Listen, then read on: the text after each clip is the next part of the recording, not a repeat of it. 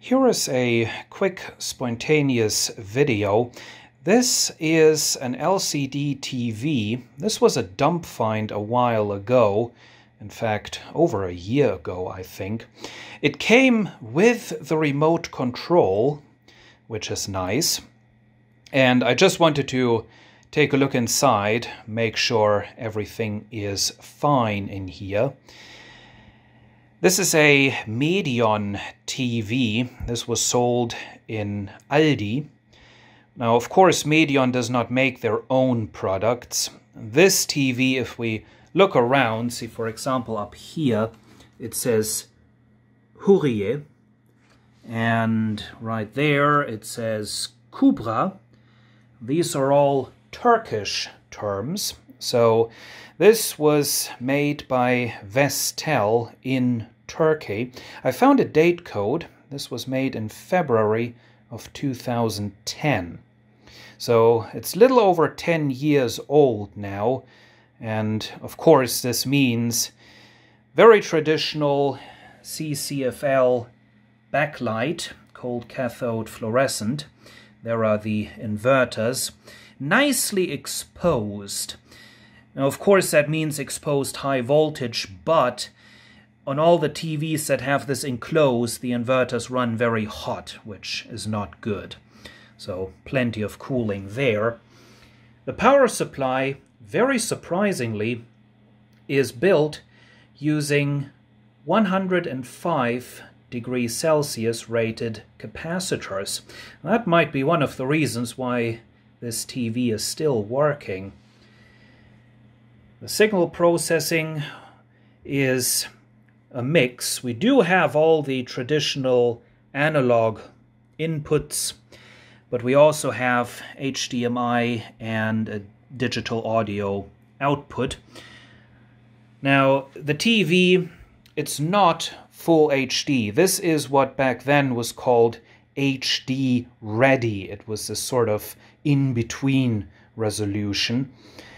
And the display panel for that was made by Samsung.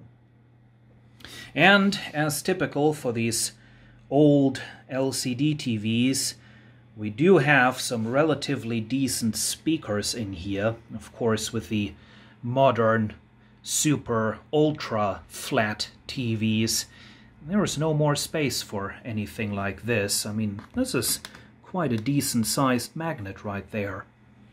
So it's a nice TV. I'm happy with this. I just came across one thing that I do want to change. This right here. You've probably already seen there is this tape on these chips. Now this is a plastic coated copper tape. You can kind of see the copper shining through at the cut edge. And I guess, you know, this is not connected to anything, so it's not for shielding. This must be for cooling. And yeah, we can do better than this. Well, that looks perfect. Would you be able to tell that those heat sinks are not factory standard? I couldn't. I put them in place using the double-sided thermal adhesive tape. Now, of course, you have to keep in mind that the back of the case will go over this again. With this height, it shouldn't be a problem. I had another option.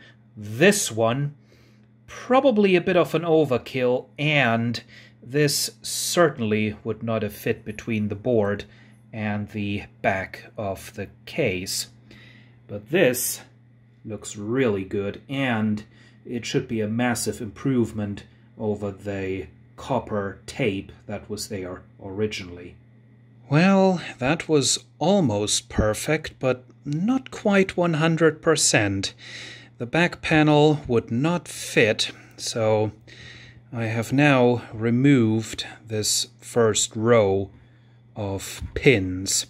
Thankfully that was easy to do. I could just snip them off. The TV has finally been put back together.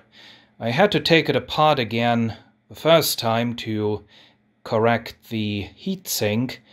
And then I had to take it apart a second time because the plastic that the screw up in this corner screws into had broken off and was blocking the case from going back together. This is a Medion model MD20175DEA, which probably stands for Germany and Austria, 26-inch LCD TV. And there is the TV in action. Very uncomfortable to film because it's sitting all the way up right under the ceiling, being a much more useful preview screen than the one that's built into the camera. And what this setup is going to be good for, you'll find out soon. Thanks for watching.